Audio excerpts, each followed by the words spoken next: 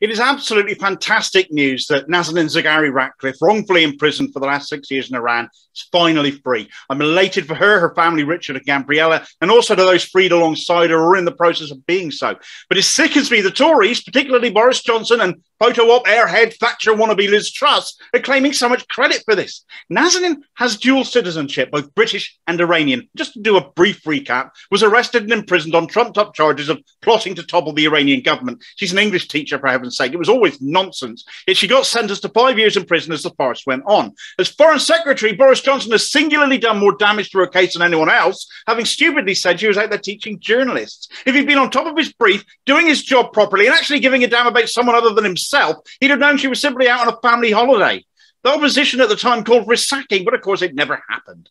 Her sentence ended, but new charges were then brought every time she was due to be freed. It didn't happen. This woman has lived a waking nightmare for 6 years now, and it's widely believed, including by her husband Richard, that Nazanin was used as a bargaining chip over £400 million the UK government owed to Iran. In 1971, the Shah of Iran ordered £650 million worth of tanks and armoured vehicles from us. However, in 1979, his reign fell in a revolution led by the Ayatollah Khomeini, who then established the Islamic Republic of Iran, a political, religious dictatorship, essentially. We refused to refund him, and for 40 years have withheld those funds. All of a sudden, we pay up, and Nazanin is free. For 40 years, we could have settled our beef with Iran. Regardless who led the country, it wasn't our money to hold on to. We chose not to arm them, so we had to pay them back.